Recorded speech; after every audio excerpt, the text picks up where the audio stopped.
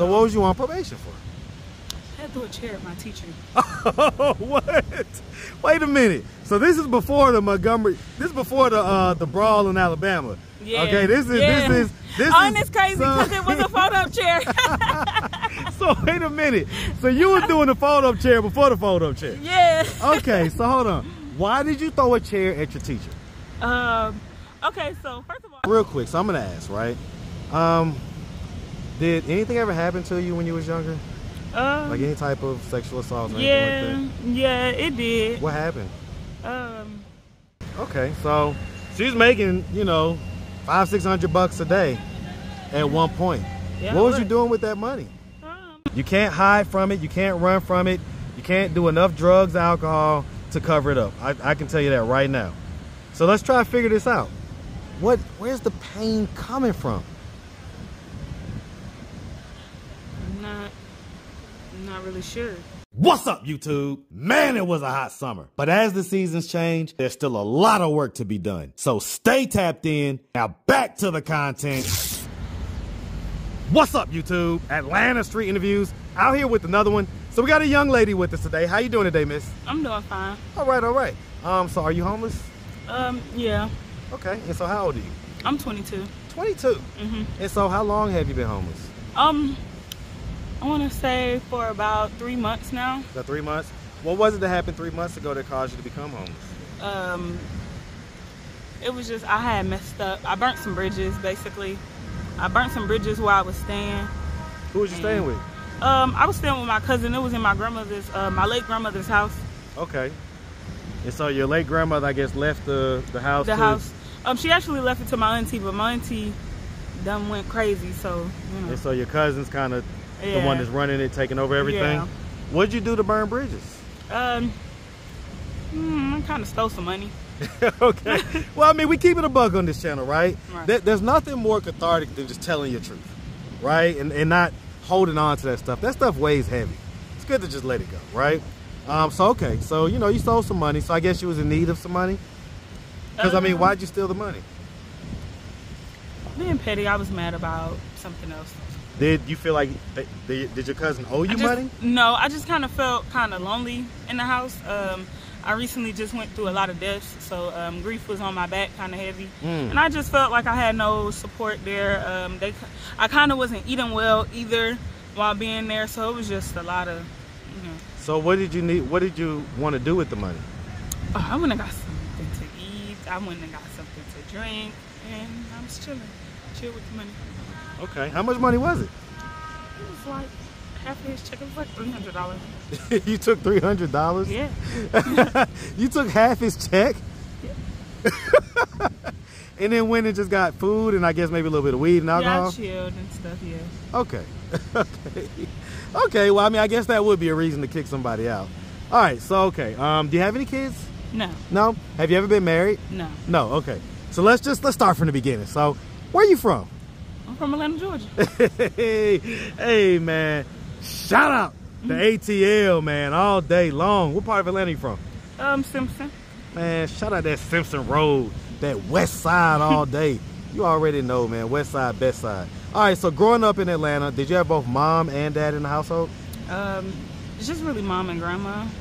Okay. My dad, he popped up whenever he did, you know. I ain't gonna discredit him. I remember him showing out for one Christmas. What Christmas was that? How old were you? I can't remember how old I was. Was you like young. a little kid type deal? Or like a teenager? I feel like I was like 11, 12. 11, 12, that middle school age? Yeah. Okay, so he showed out that Christmas. Yeah, that Christmas he showed out. Okay, but so he was, you know, he was there, but not like 100% like maybe Yeah. how you would have wanted him to be type deal. Okay, I get it. And so growing up with mom, do you have brothers and sisters? Yeah. On my dad's side, I have a couple of other siblings, but my mom has 4 kids in all. I'm her only girl, so it was 3 boys. Where are you in the girl. birth order? I'm the second oldest. Second oldest? Yeah. Okay. All right, and so, you know, growing up, would you say that you had like a fairly normal childhood? I did actually. I was the only girl, so I got a lot of light shined on me, not even just from my mom, but others surrounding the family. Okay, so you felt like they kind of pampered you a little bit. Yeah, I was a little spoiled. Little princess. I would do stuff wrongly, and I would still get those new J's that just dropped. Well, yeah, I mean, because I mean, you know, the decision to just steal $300 and then half of someone's check, there's a little bit of entitlement there, right? But we'll delve into that, because we're gonna tap back into that. But let's finish our childhood first, right? Let's see what's going on. So okay, so fairly normal childhood. Did you like go to high school and stuff like that? Yeah, I did, but it was kind of rocky. I was in and out of jail. In and out of jail? Yeah, juvenile jail. For what? Just, I don't know. No, you know. It was just like I don't know what it really was. A violation of probation. I was on probation. So what was you on probation for? I had to throw a chair at my teacher. Oh, what? Wait a minute. So this is before the Montgomery. This is before the brawl in Alabama. Yeah. Okay. This is. And it's crazy because it was a fold-up chair. So wait a minute. So you was doing the fold-up chair before the fold-up chair? Yeah. Okay. So hold on. Why did you throw a chair at your teacher? Okay. So first of all, she wasn't even our assigned teacher. She was like one of those substitutes or whatever. Kind of filling in. Yeah, kind of filling in for the other teacher or whatever. She usually worked for 18, and she just was being real bossy and stuff like that. And I was trying to do the work, but she was standing in my way, so I had asked her to move. It was kind of rudely, and she had kind of got rude with me, so I got rude back with her, and I called her the B word. Then she turned around and called my mom a B word, and that was around the time my mom had her first heart attack, so it was just kind of difficult for me. It was triggering for you? Yeah. So and we in science, so you know, in science they got them little fold-up chairs. So I politely get up, I just fold the chair, and I kind of threw it over there, and I ran over there and just started banging it with it. And that was actually my first time getting arrested. I didn't even know I was going to get arrested. Yeah, I was real surprised. What school did you go to? I went to Harper Archer Middle School. Oh, Lord. This was in middle school? Yeah, this was in middle school. Okay. Okay, so what was the highest grade that you got to? The 11th, actually. 11th? Actually, yes. And so why'd you drop out in the 11th? Okay, so I had kind of went to this group home or whatever, and when I got out, I guess so we used to take the cumulative exam over there, and that was kind of like the end of the course test, but I guess those test results didn't correspond with the test results back here in Atlanta, Georgia. So when I got back, they were like, we see where you taking the classes, but we don't see where you taking the end of the course test. So they was trying to kind of put me in 9th grade classes, and I just wasn't feeling it. So I was like, So you just dipped basically because of your pride? Yeah. I guess so. I guess you could say it was because of my pride. Ooh-wee. Okay, so I'm gonna ask. I mean, I was 17 sitting in a classroom with a bunch of 14-year-olds, learning stuff I had already learned. I passed this class already. Why am I here? Well, let me ask, why'd you end up having to go to the group home? I was going through some mental health things, and my mom, like I said, I was in and out of juvenile jail. Right. And my mom thought it would be best for me to get some help. They basically put it to her like they were gonna help me, but I don't think it helped me. How long was you in the group home? It was like a mental health facility. So I was in there until they felt like I had straightened out. I can't even remember how long I was there. Was it like a year? I was gone I was gone for a year and a month overall, but I was in jail before I even went to the group home. Okay. And then the one that I graduated from wasn't even the first group home that I had went to. Why not? They kicked me out of the first one. Why? Just being belligerent, wasn't listening. Okay, so let's tap in all this. So real quick, so I'm gonna ask, right? Did anything ever happen to you when you was younger? Like any type of sexual assault or anything like that? Yeah, it did. What happened? Cousin one time. How old were you? I had to be like 8. 8?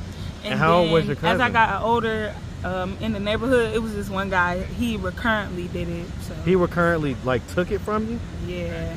How old? Okay, how old were you when? Okay, so when you was 8, how old was your cousin? I don't know how old Greg is. Was he like a few years older than you? He had to be late teens, early 20s. When he took it from you when you was 8? Yeah. And so, did you ever tell anybody that happened? I told my mom years later, and I don't know if she believed me before she passed or whatnot, but I actually had lost all memory of it, and I started having dreams about it. So that's what. And so, did he go as far as penetrating you? Yeah, I believe So it was the full thing. Anal. Anal?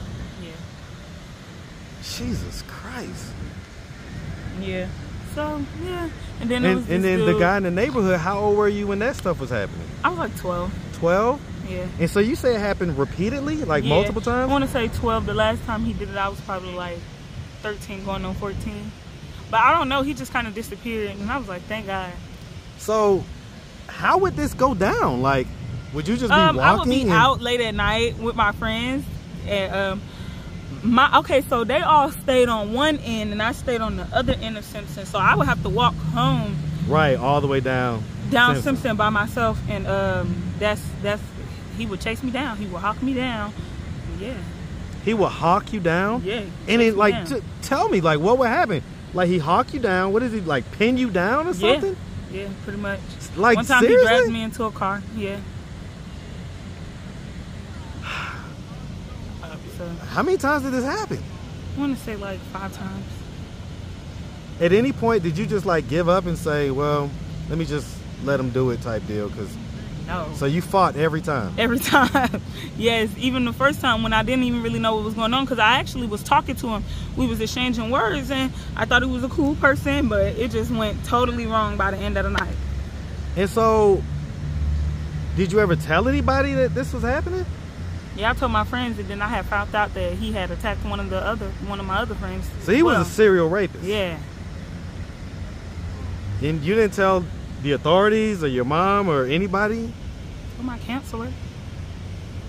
You told your counselor at school?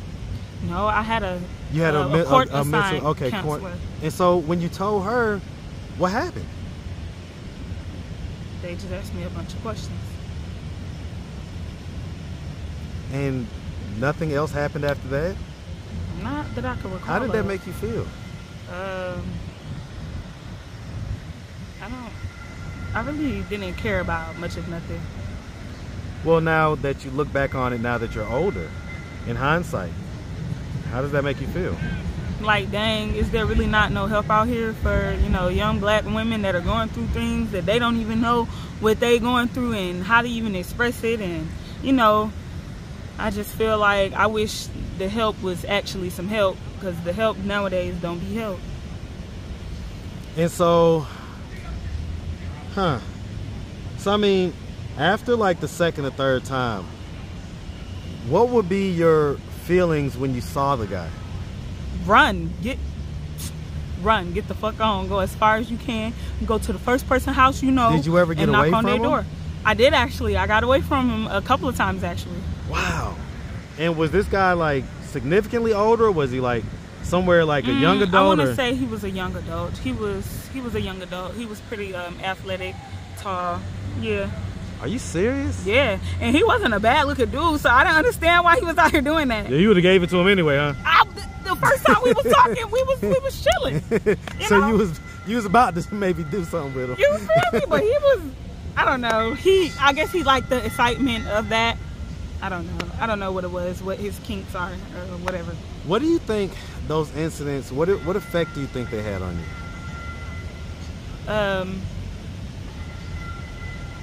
I think it had a very bad effect on me when it came to, like, sexually. For a minute, I thought it was love, sex was love or whatnot. I grew up and did a lot of things sexual that I wish I could take back, but Well, like what? I don't have sex for cash and stuff like that before, so. Well, I mean, and I get that. Like, we hear a lot of that on here, right? Yeah. What age was the first time you did that? I was about 17. 17? Yeah.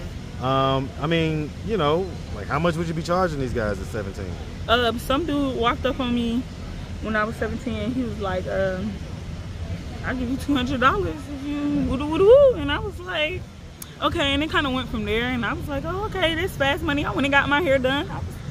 I thought I was the shit. So, I mean, at the height of it, right? When you was doing it the most, would you be doing multiple guys in a day type deal? Or? Yeah. And so, like, how many? I could say it would be like 6. 6 guys 7, in a day? Yeah. And how much would they be averaging paying you? Between, like, I think the lowest maybe like 80. Okay, so she's making, $500-600 a day. at one point. Yeah, What was you doing with that money? I was hotel living it. Okay, yeah, that's smoking very weed, expensive. drinking, Yeah, eating, all those buying things clothes, are pretty getting my expensive. nails done, toes and stuff done. Did you ever have like a boyfriend? At one point I did have a boyfriend. Yeah. At what age? I was 17. Me and him broke up right before I turned 18. So you was still doing that type of work even when you had a boyfriend? Yeah. Did he know that? Yeah, he knew. So was he like your pimp? No. Okay, no. so you wasn't giving him the money? No. I would spend money on him. Okay, and so he was cool with you having sex with other guys and stuff like that? Yeah. I guess. I mean, he was there. Was he around the same age as you? Or he was like older? 23. Okay, so he was a few years older. Wow. Why'd y'all break up? He used to put his hands on me. So he was abusive? Yeah, he would get high off drugs and put his hands on me. Drugs that I ain't even do. So I was like, hell no. So do you think that when he would get high, maybe some of his true feelings about what you was doing would be coming out and he would be kind of reacting to that? So maybe he like resented the fact that you was having sex with I just think he's been a woman beater, you know, and that's just what he does. He gets high and every little thing you do pisses him off and he just acts in rage. I don't think he had a problem with nothing I did, because even when he would get high, he would be like, okay, is you working tonight? Da, da, da, da, da. So, you know, and I actually had a job at the time too as well. So I would go to work, come back, and I would decide if I wanted to do that, right? Yeah. Okay. Y'all was hotel living at that point? Yeah. Okay. Huh. What other stuff did you do sexually that you feel like you wouldn't have done had that stuff not happened? Just like, I guess basically sleeping around, like just, you know, I was very kind of being promiscuous. Yeah. Okay. I get that. Man. So at this point, you know, you're living with a friend and it's been a few months. So okay, first and foremost, let me let me say this real quick, right? Mm-hmm. So obviously you have like a problem with authority and stuff like that. I was diagnosed with ODD, and that's exactly what it means, oppositional defiance disorder, like you have a problem with authority. I get it. And so, you know, I mean, do you ever see yourself as not having that problem? Because I mean, we all have to grow up at some point. Yes, actually, since my mother has died, I've humbled myself a lot. I feel like I still got a lot of progress to make, but I've humbled myself a lot. I had a little backtrack, you know, when I did what I did. A couple months they got me put out. Yeah, I'm sorry to hear about your mom. How long ago did she pass? She passed in 2021, December 2021. Sorry to hear about that. So yeah, my mom always bonded me out of jail. Okay, I never made it past intake, like adult jail. Juvenile jail, you can't get bonded out. Juvenile jail. Right. So when you go in there, you're going in there. But adult jail, I ain't never made it past intake. But why do you have to go to jail in the first place? Because I got a problem with authority. The police tell me to shut up, and I tell them to shut the fuck up. Like, you don't tell me to shut up. But here's the thing. You know that you don't have to be that way, right? I know. That's what I'm saying. I've humbled myself a lot. I really have. I mean, I can tell that you probably have just because you did this interview. Yeah, right? If you was kind of feeling yourself and all this other stuff, you probably wouldn't have agreed to do the interview in the first place. So I'll say that, and you're very transparent about the things that have happened. So I'll definitely give you all that credit. But at 22, right? Mm-hmm. We find ourselves in this position in life. We're staying at a friend's when we can type deal. So when we can't stay with the friend, where are we staying? Are we just outside at that point? Yeah. So you've had to sleep outside some nights? I ain't gonna say sleep. I don't sleep. Okay, but you stay outside. Just kind of be up all night. I've stayed in front of Greyhound before. I've stayed in front of Gateway before. But I don't really like those areas. They're kind of sketchy. They're very sketchy. They're super sketchy. Yeah. Right? And so that's my point, is like, you know, despite your problems with authority, I can tell that on the inside, you're actually a really sweet girl. Yeah. Right? At the core of you, right? Yeah. And so, why, you know, is there any possibility we can make up with our cousin and it is, but pay him the money back first and foremost? No, I could definitely probably go back there. My part is just too big, and like I said before, everything was happening. I wasn't mentally feeling well being there. Like I just was, I just felt like what was bothering you mentally? I felt alone, in a house full of people. I felt Why? like I don't know. I just did. Like I just didn't feel the love. I didn't feel the energy. I wasn't eating well, and no one really cared. I would be sitting in my room crying my eyes out. What would you be crying about? Honestly, I don't know. Well, that's what we got to figure out, because whatever that is, whatever those pain points are, it's going to stay there. It's not going to go away until you process them and work your way through it. You can't hide from it. You can't run from it. You can't do enough drugs, alcohol to cover it up. I can tell you that right now. So let's try to figure this out. Where's the pain coming from? I'm not really sure. But I've been going over here to Tim Park Place, and okay. I'm taking a couple groups. I'm supposed to be getting evaluated today at 2. Okay. So that's what I was actually over this way for. Okay. Yeah. Okay. Yeah, so I'm trying to figure it out. I'm trying to get my life together. I don't want to be like this forever. I just wasn't feeling mentally well at home, I was on the verge of like really hurting myself. A mental breakdown, it sounds like. Yeah. So I couldn't bear being there anymore. I had tried filling my time with stuff, hanging out with friends, and that didn't really work, because then me and my brother had got into it about my friends always being there. So that had happened. And so this is your brother that you stole the money from? Or you say your cousin, right? It's in my cousin's name, but it's my brother's money. Okay. But not the brother that I got into it with. Like I told you, my mother had 4 kids. Yeah. And so you say your friends used to be over there a lot?